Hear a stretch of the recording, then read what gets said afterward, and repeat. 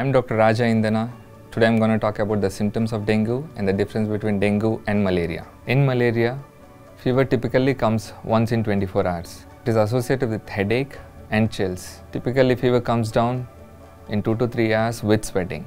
On the other hand, dengue is a painful and weakness-inducing viral infection which is spread by daytime mosquitoes. Primarily, the symptoms of dengue includes persistent high fever. Fever can be associated with headache, body aches, joint pains, and pain in the eyes. Fever also accompanies with rashes which can last for 2 to 5 days. If you notice any of these symptoms, it's important to get a blood test done, which includes dengue test and a complete blood count.